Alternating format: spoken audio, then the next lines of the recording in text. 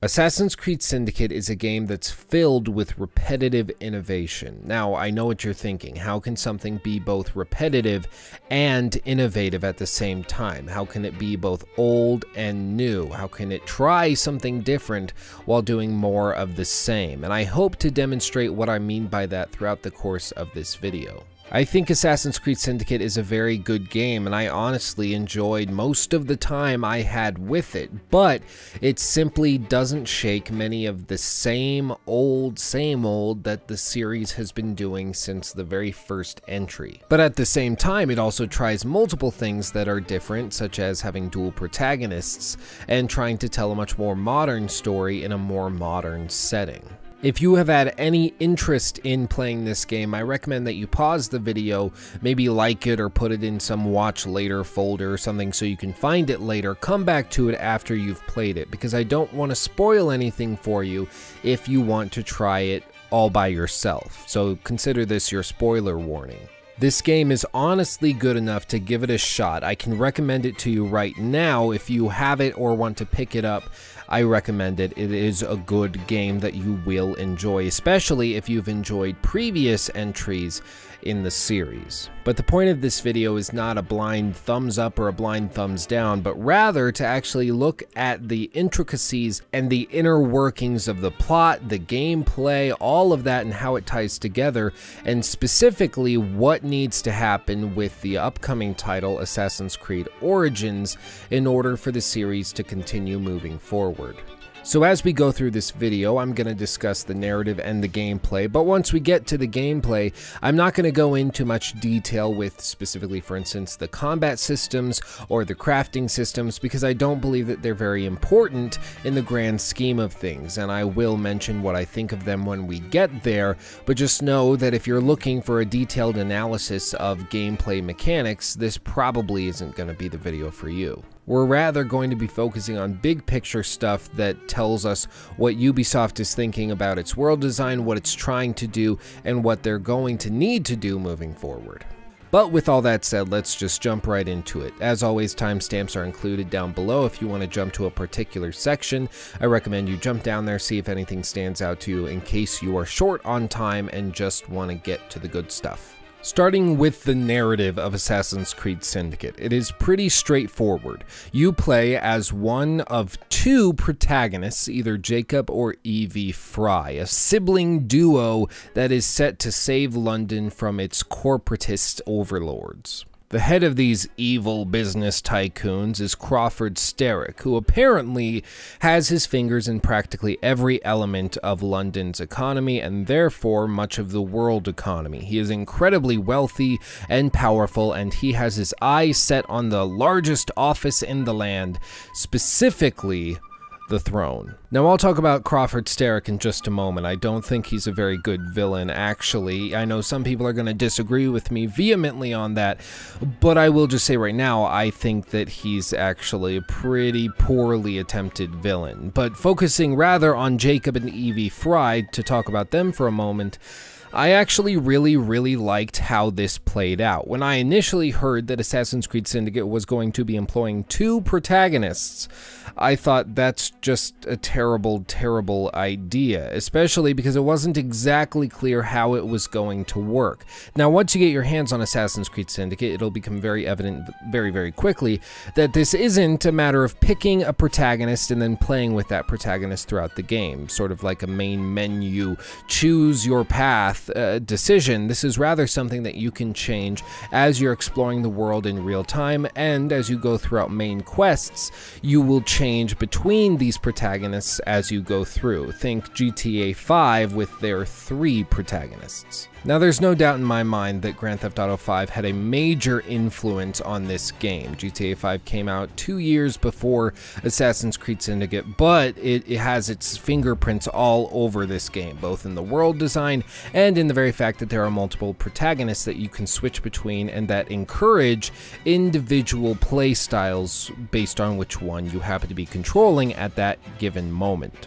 We'll talk about this more once we get to the gameplay section, but right now I will say that I actually really like how this plays out, and the fact that these two siblings are very competitive also encourages this very competitive nature within the player as you go through the story missions. Where Assassin's Creed Unity encouraged competitive play through its online functionalities against actual people, Assassin's Creed Syndicate simply throws in a trash-talking sequence between Jacob and Evie to get you riled up into doing something. I'm not sure if that was directly intentional or if it's just a happy coincidence that this is an alternative to encourage competitiveness and competitive play, but either way, I thought it worked. And as I said previously, each of these protagonists have their own strengths and weaknesses.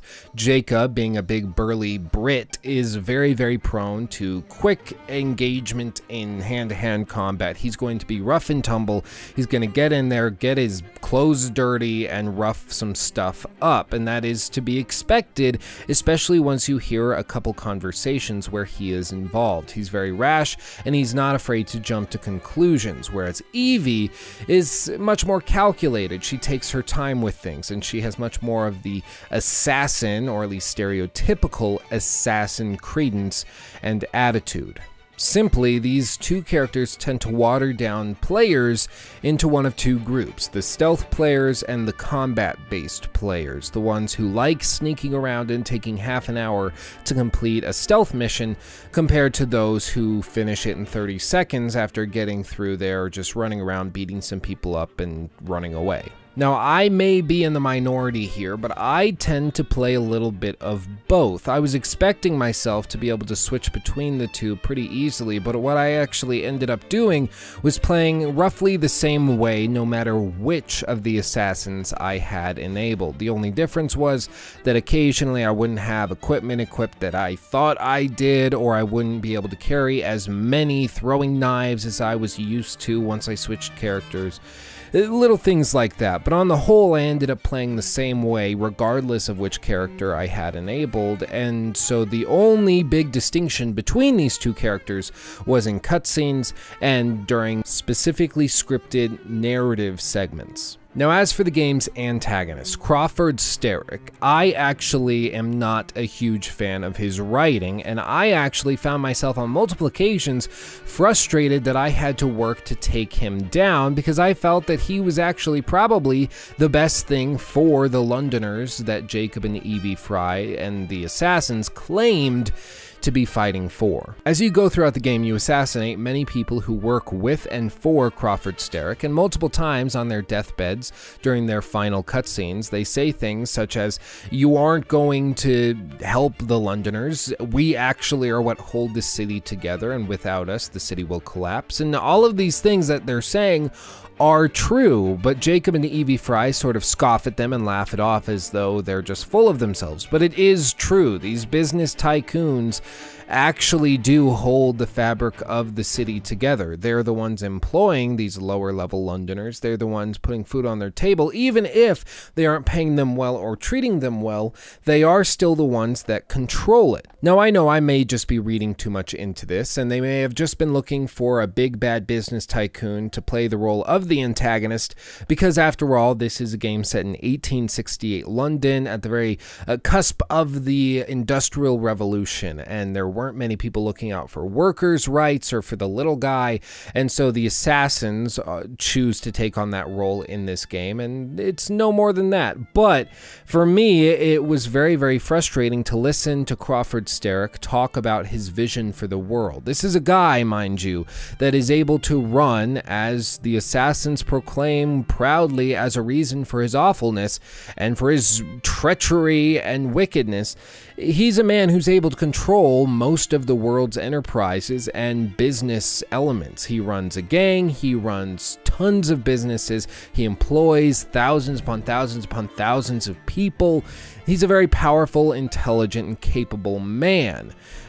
but because he wants to control London, he's therefore evil. Multiple times, Crawford or his henchmen would say something about their plan for humanity or their plan for London and the British Empire, and I would find myself saying, oh yeah, no, that actually probably would be good for these people. Starrick and his men are looking to sort of expand the empire and turn a lot of the industrial work over to places like India or outsource it to different areas such as in the Americas, and that seemed to me to be a very reasonable thing and something that the Londoners should be hoping for, because it would ultimately bring more wealth to their country and to their town.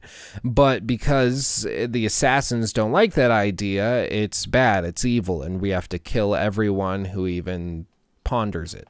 Now, this hasn't been the first time that this has happened to me while playing an Assassin's Creed game. It actually happens a lot, where in an Assassin's Creed game, they'll be saying that they need to do something for the sake of the people, or for the sake of the little guy, or whatever.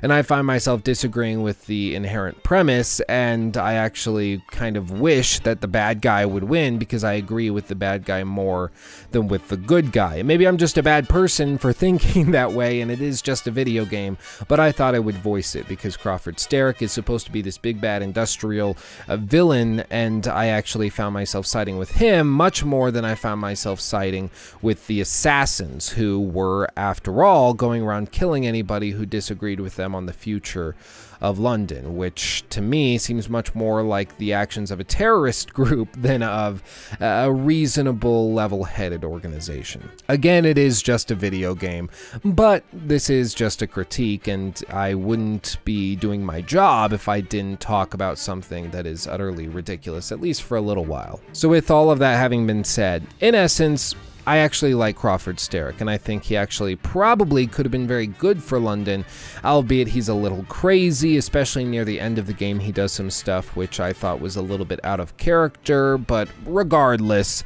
I didn't think he was a very well-written bad guy. Moving on, the story is much more concentrated as you go throughout Assassin's Creed Syndicate. Now, this might not actually be incredibly noticeable when you're playing it. It didn't immediately strike me until I got near the end of the game.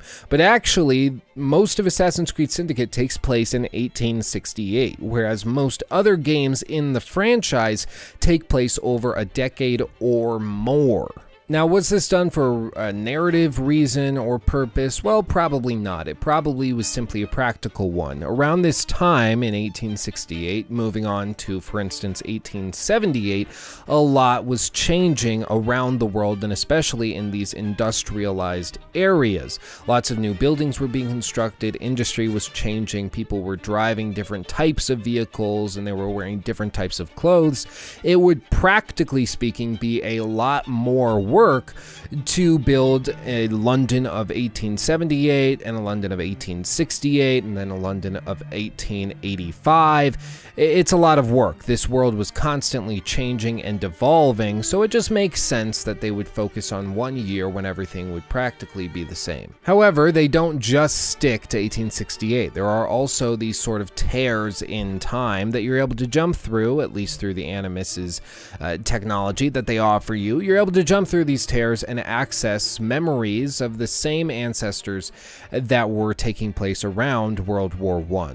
You get to play as one of the Frye's descendants, and you actually get to meet Winston Churchill, and there are actually multiple missions that you can go through in this time period through this World War I era London. Now, they are a little ham-fisted and they get a little dry. You just shoot some planes down and you look at a blimp, and then you run around and you see people in uniform, and they explain you killing all of these armed soldiers by saying that they're not actually soldiers, they're actually people dressed up pretending to be soldiers, blah blah blah. It's interesting, and it's a proof of concept at the very least, showing that if Ubisoft were to desire to go to World War I or World War II, they could do it under the Assassin's Creed title. It could work in theory. Now, the lore gets very, very messy. To be fair, I've done videos discussing this in the past. For instance, Winston Churchill in World War I is sympathetic to the Assassins' cause, and even you meet with him in Assassin's Creed Syndicate, and he says that if you help him out, then he's gonna go, and once he gets back to Parliament, he'll try to convince them to give women the right to vote, blah, blah, blah, feminism, whatever.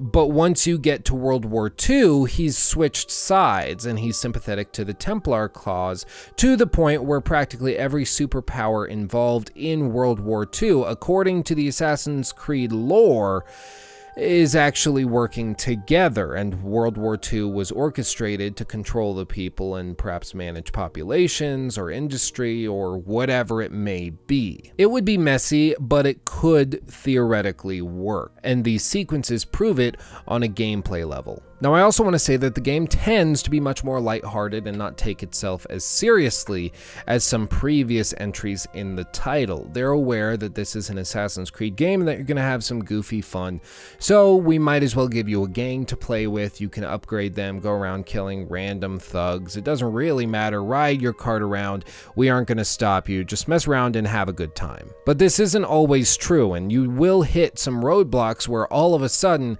something super serious is happening, but you aren't exactly sure why, and you aren't sure how you're supposed to respond to those moments because they happen so quickly right after a sort of goofy moment.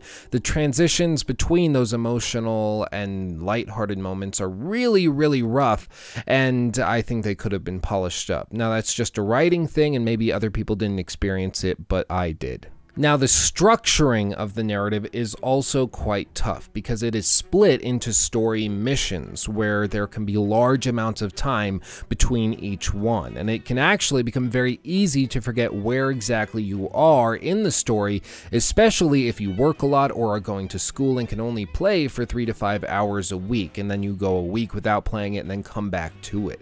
It becomes very, very difficult to maintain the same knowledge of where you are in the story, of what characters are doing what at this given moment, and it's true of many, many games, but it's also true here. Now, I don't actually want to criticize something without offering a solution to it, and I actually believe that there is a solution to this problem that has been implemented in another game, specifically The Witcher 3 Wild Hunt. In The Witcher 3 Wild Hunt, there are these segments during load screens when you first pop the game in and start playing it, where it plays through an animation explaining where you are in the main campaign. And it's actually a very, very helpful thing, especially with a game that large, that you can go away for a week and then come back to binge it over a weekend and remember exactly where you were, where the main characters in the plot were at a given moment, what they were doing and what their motivations were, and what your goal was in that moment as well. For a game like Assassin's Creed, this could work really well. You could have really goofy,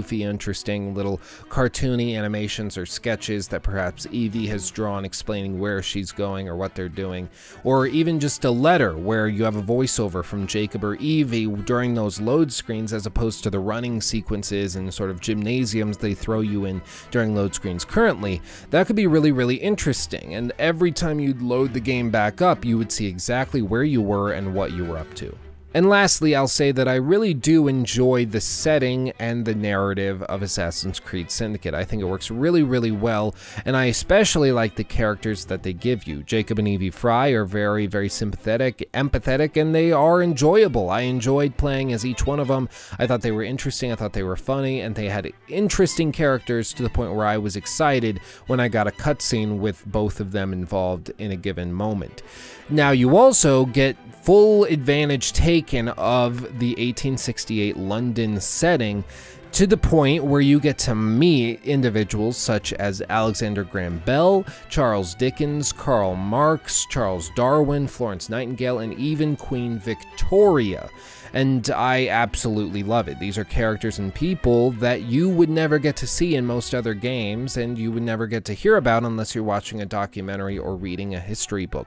So I really appreciate the chance to see them in one of these settings, and especially once you start interacting with Charles Darwin and Charles Dickens and Alexander Graham Bell, you really get these fun sequences, especially in the main campaign quests, where you get to deal with some characters that are really interesting, funny, and fun, and I really enjoyed it. Now, some people will criticize Assassin's Creed's narratives and stories for being predictable, for being same old, whatever. And that is very true. That's always going to be true, likely, of this series. If you're playing Assassin's Creed Syndicate, chances are you aren't playing it for the story. You're playing it because it is an Assassin's Creed game, offers a large world for you to explore and have fun in, and to kill some people. Sort of lighthearted fun. You shouldn't be playing this game for a deep, interesting narrative that's going to change your life.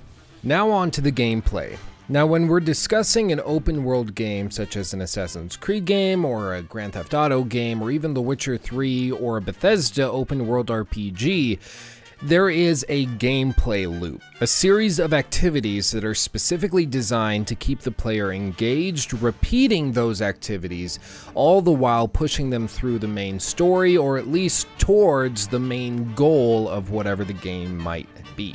In Assassin's Creed Syndicate, this gameplay loop is fairly straightforward. It starts out by asking you to participate in one of several varying mini-missions that typically involve a kidnapping or killing or stealing from some random member of an opposing gang or the Templars.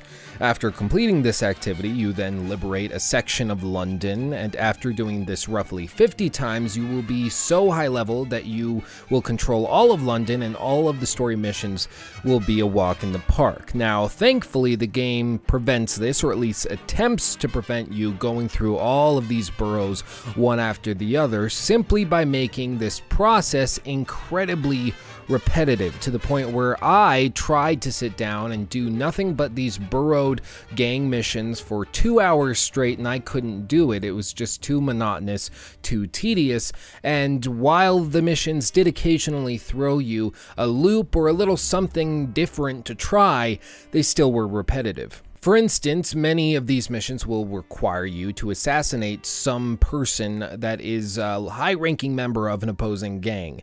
Now, in a couple of these missions, you will just be asked to kill them, but sometimes you'll get a challenge that is by no means required, but it is a challenge that you'll get extra XP or money if you were to complete it following these guidelines. And these guidelines typically are fairly straightforward. It's saying, for instance, kill this individual with a throwing knife, or kill this person while hanging from a rope or with crates. Or my personal favorite was when I was going up against a brother-sister duo, kind of like Jacob and Evie Frye. They were heading up this little area, this encampment, and the challenge was to kill the brother by making the sister kill him. So I had to use a berserker dart on the sister to make her go crazy and then kill her own brother, and then she dropped dead soon after. And that was one of the more memorable and interesting cases of these repetitive missions, but unfortunately those are very few and far between, and in general they are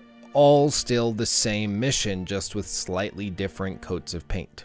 Now, while doing these missions, you can go on to participate in story missions, which for the most part are interesting and offer some really cool set pieces that are very, very memorable. My favorite actually was very early on in the game when a train derails and Jacob does his best Nathan Drake impression while somehow surviving it. It's a really cool shot, a cool sequence, and something you wouldn't typically see in an Assassin's Creed game. And on the whole, these main quests are interesting enough. They're engaging, as I said earlier, the plot is interesting enough, and they give you something to do, no matter how jerky and weirdly paced throughout your game time they may be. My one major criticism, though, of these main quests is that they always feel a little distant and never actually try to pull any emotion from you, save for a couple rare examples. In Assassin's Creed 3 and even Black Flag, the game constantly tried to throw you for an emotional loop and get you emotionally connected to whatever activity you were performing. In this game, that simply doesn't happen. In the Jack the Ripper DLC, they get close to doing this by throwing Jacob and Evie for a bit of a loop, but they never go whole hog on it, and in the main game, it's simply non-existent. Now, after you complete these main story missions, you'll sometimes be too low-leveled for the next story mission, or you won't have good enough gear to complete the next story mission. So, what do? Well, you go back to the aforementioned missions that boost your leveling by clearing out burrows. You repeat the process until you can do the next story mission. Now, speaking of leveling, let's talk about that for a minute. Now, most enemies fit on a 1 to 10 scale, excluding bosses, and that level dictates their damage output and their ability to absorb inflicted damage. The higher the level, the harder the opponent. Therefore, in certain areas, there will be enemies that are higher leveled and require you to level up before taking them on. All of this makes sense so far.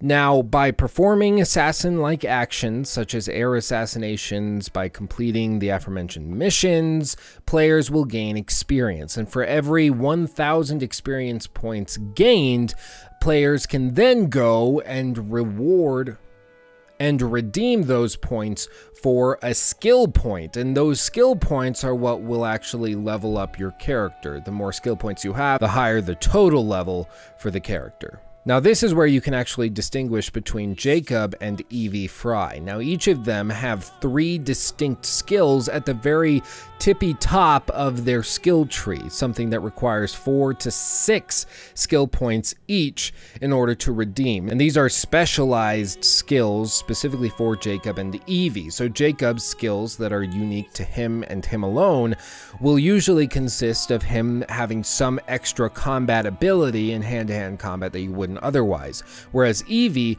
can gain the ability to essentially become completely invisible and silent when she's standing still, forcing you to play much more carefully and sneakily when you have her enabled. Now, this all sounds great, fine, and dandy, but the issue comes when you realize that that differentiation is all at the very top of the skill tree, and other than those 3 points, Jacob and Evie's skill trees are completely identical, which simply means that by the time you get to the end of the game, Jacob and Evie will be very, very similar, if not completely identical in their skills that they have unlocked, and then in the final missions, you're able to unlock those specialized skills, but you will have already become so accustomed to playing a certain way, it won't mean anything.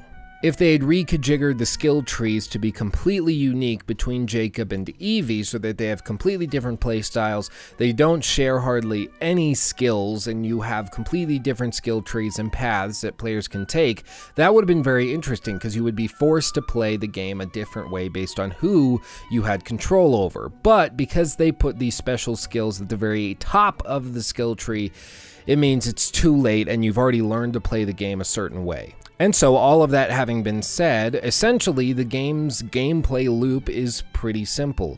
You kill people to level up to do a story mission, and then you do that story mission, so you then move on and kill more people to level up to do the next story mission.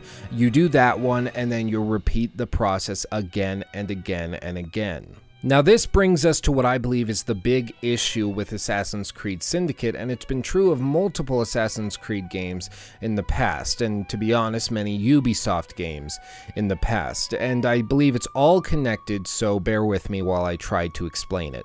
The goal of a gameplay loop is to make it so engaging and fun and interesting that the player themselves aren't even aware that they're participating in it or that it exists at all. The problem is that none of Assassin's Creed Syndicate's gameplay loop comes about naturally. You have to enter into a mission, you have to enter into a kidnapping activity or an assassination. None of it just happens while you're exploring the world. It's very tough to just find an activity organically to perform. One of the reasons people found Assassin's Creed Black Flag so much fun and so engaging was that because when you're just sailing around the ocean, you would occasionally come across a giant man of war that you needed to take on and try to fight, and you didn't seek out that man of war. You were just sailing around, and then you saw this massive ship that had a bunch of stuff that you could use to upgrade your own ship, so you went and you tried to take it on, and before you know it, you've spent 45 minutes of your life trying to take down that ship, and you don't even know what really happened. The game didn't force that on you, it simply gave you an activity that you could perform in, and you started to perform it. That's all you really need to do to create an engaging gameplay loop.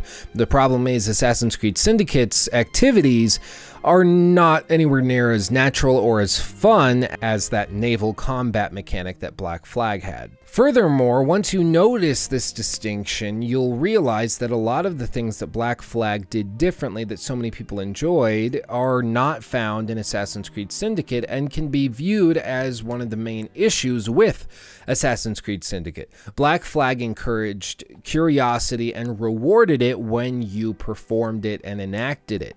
Whereas Syndicate, if you go around just exploring places, you aren't going to be rewarded. There's rarely anything truly interesting to find. If you consider climbing to the top of tall buildings exploration, then I feel sorry for you. But if you look at games such as Skyrim, or The Witcher 3, or Breath of the Wild, or even Black Flag itself, these are games that gave you a big world to explore. You got to run around, look for things, or not look for things, but you'd still find stuff that was interesting, that was valuable, that could actually impact your overall game. But in Assassin's Creed Syndicate, if you run around the map, all you're going to find is new vendors, and you're going to find a few gangs that you might get in a tussle with, but you're not going to find anything truly unique or special. There's some collectibles that seemingly have no impact on the overall game, and that's it. It's a big issue that Ubisoft has been dealing with for a while, simply that a collectible-a-thon is not actually a replacement for an engaging, interesting, and explorable world. Exploring isn't just going around collecting 1,000 of this and that items that you have to meticulously search for. It's actually giving you something interesting to find, and there's seeds of this within Syndicate. There's little moments where you're running around and then you see a man reading a story book to a bunch of children, and they're all engaged, oohing and awing. And if they could just double down on that, you could get into a really interesting loop where people are seeking out interesting characters that come about naturally. Now, I believe that Ashraf Ismail, who is the guy that headed up Black Flag and is heading up Assassin's Creed Origins, is aware of this issue. And in this video I'm about to show you a clip of, he mentions it specifically and says that when they first started designing Assassin's Creed Origins, they set out to fix this issue. When we started and we were looking at Egypt and how to fill Egypt and put content that's valuable for the player, one of the learnings that we had made from Black Flag was that we had a good sense of exploration, but we should improve the sense of discovery. And discovery meaning that when you go somewhere to explore it, that you actually find things that are meaningful to you as a player, whether that be gameplay meaningful stuff or narratively or lore of the world, but it always should be meaningful to the player, that you always feel surprised, rewarded for your efforts. And so that was an early intention, and then it was, how do you fill a world of this size, of this scope, where we're constantly rewarding that effort of exploration. And this is what we've been doing for the last 4 years, filling this world. So yes, if you see an entrance to a cave, go inside of it. I guarantee you there's cool stuff in there, and surprising stuff as well. You know, the pyramids, the tombs, these were places that we had an opportunity to create a more crafted experience, built off of the actual architecture that we know from those locations. Of course, with our own lore, with hidden chambers that have not been found yet. But we found a way to integrate our lore into that. But again, it's a crafted experience that you can just stumble upon, find really amazing hidden stuff, and feel rewarded for it. So that was a really important intention, to make sure that Egypt really comes to life and that we have our players completely lost in this world for as long as we can have them.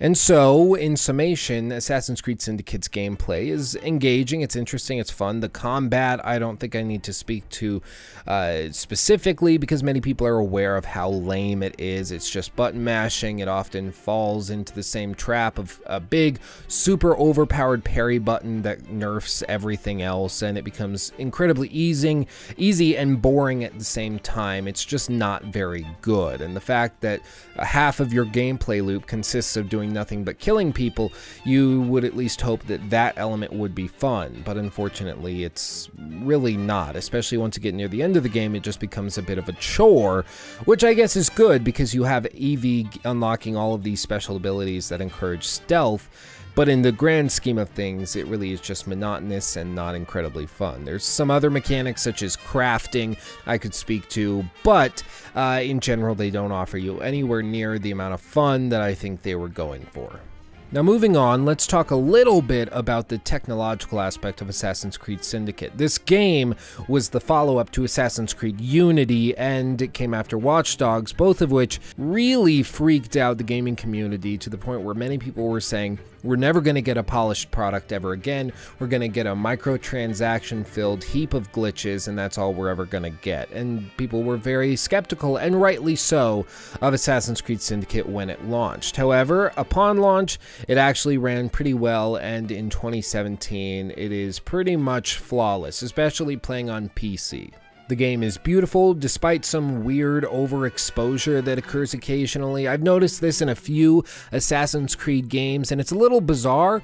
I think what they're trying to do is make it look really realistic when you transition between indoors and outdoors. It was really obvious in Assassin's Creed Unity, and it's still there in Assassin's Creed Syndicate. I get what they're trying to do, but for me it was more jarring going from inside to outside and having this giant white just shine in my face.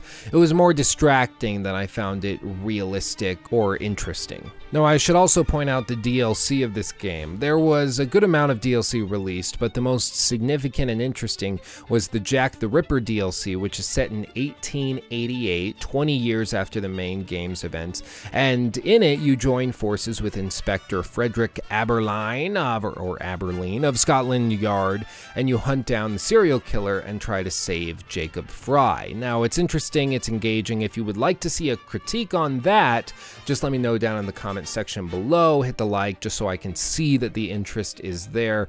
These videos, of course, take quite a while to make. Now, as I said earlier, this Jack the Ripper DLC actually does dive into some more emotional plot lines and is much more interesting than much of the main quest, at least in my opinion. I won't get into too many spoilers in case we do that dedicated video to it, but I will just say I really enjoyed it and I would recommend it to you. And this, of course, brings us to the elephant in the room, which is microtransactions. Now, these exist within Assassin's Creed Syndicate. There's no getting around it. They are there. These microtransactions can give you crafting materials, money, and even permanent XP boosts. However, Ubisoft justified this by saying that all of these things can be gained through natural in-game play, and you don't need to purchase it in order to acquire it. They said, quote, they want these microtransactions to be there as an option for people who wish to save time on gameplay and accelerate their progress, end quote. Now, this should be concerning to anybody who reads that statement, and it just takes a little bit of thought for you to realize why this could be such an issue. Simply, when you're selling an expedited means of gaining experience points and currency and materials, you want to encourage people to buy whatever it is that might be, and whether that is a vitriolic thing or truly evil and greedy, I won't comment on. It's just natural. If you sell a product, you want people to want to buy that product. It's natural, it makes sense.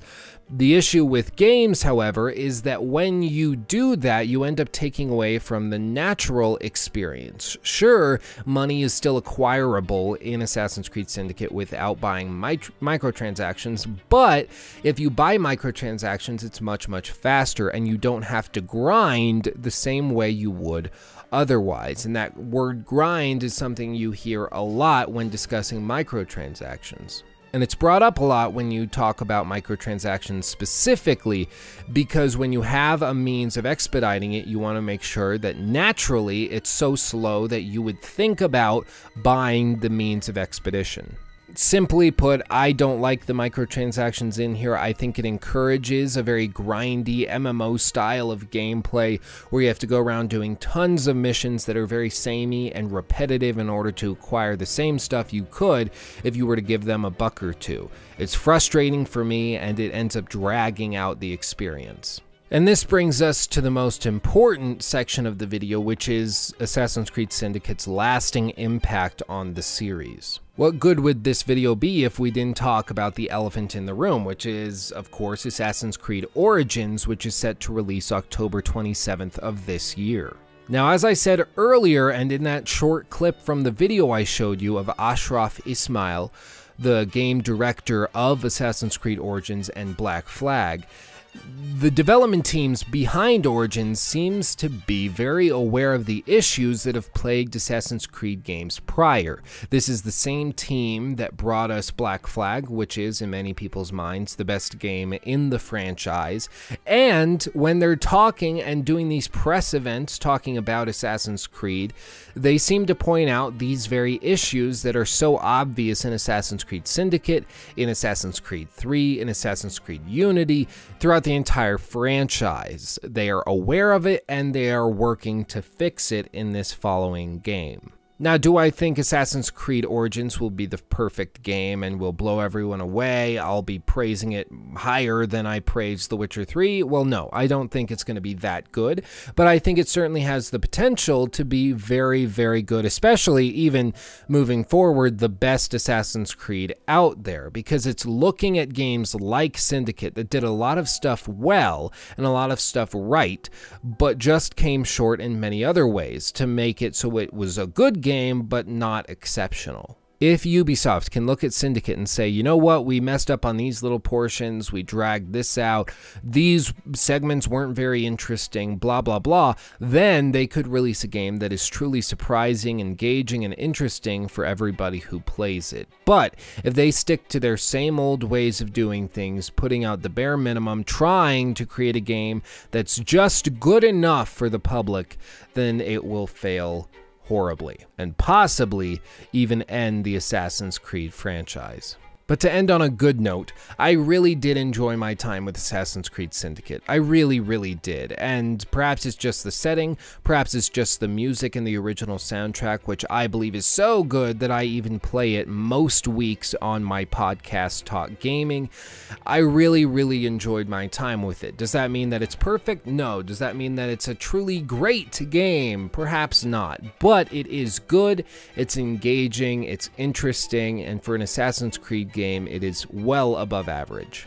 Now, even if this game had just launched and we were just a week out from release and I was recommending whether or not you should buy this game, I would actually say go for it. This was a game that I really enjoyed and that you can easily get 20 plus hours out of. And I always tend to break things down to cost per hour of entertainment. Movies are pretty low on the list because you're paying $10 for an hour and a half or 2 hours, whereas a video game, you can pay $60 for 20, 40, 60, 80 hours of entertainment, and that seems like a no-brainer to me. And with Assassin's Creed Syndicate, you're looking at roughly $60 for a game that's going to take you well over 25 to 30 hours to fully complete. But as always, whether or not you enjoy these games is going to be highly contingent on whether or not you enjoy the setting and the time period in which they're set. If you enjoyed the French Revolution and found that really interesting and that time period really engaging and magical, then of course you're going to enjoy Assassin's Creed Unity more than you would perhaps Assassin's Creed 3. However, if you enjoyed, for instance, the Industrial Revolution and London, then this is obviously the game for you. It's pretty straightforward. If the game is interesting to you, I recommend that you pick it up and give it a shot. But if it's not, it's not, and that's perfectly fine. These videos, however, are geared much more towards the people that like talking about games, that really like picking them apart and seeing what works, what doesn't, what's good, and what's bad about certain games, and how games can take lessons and note from others and learn from them moving forward. Syndicate is a very good Assassin's Creed game, although it didn't connect with me on any sort of emotional or spiritual level, such as a game like The Witcher 3 or Hellblade: Senua's Sacrifice. But that's about all I have to say. I'm really interested in hearing your feedback, so if you could leave that down in the comment section below, I would greatly appreciate it. And if you want to talk to me, you can join our Discord server or follow me on Twitter, all of which is linked down below. I also decide which games to critique and cover by looking at the comment section of these videos. So if you have a video that you would also like to see or a game you would like to see critiqued, make sure to leave that down below as well. Overall, I would just like to say thank you for sitting through this long video. I know it takes focus, and the fact that anybody would be interested in listening to me talk for more than 10 seconds is frankly amazing. And so truly and honestly, I say thank you.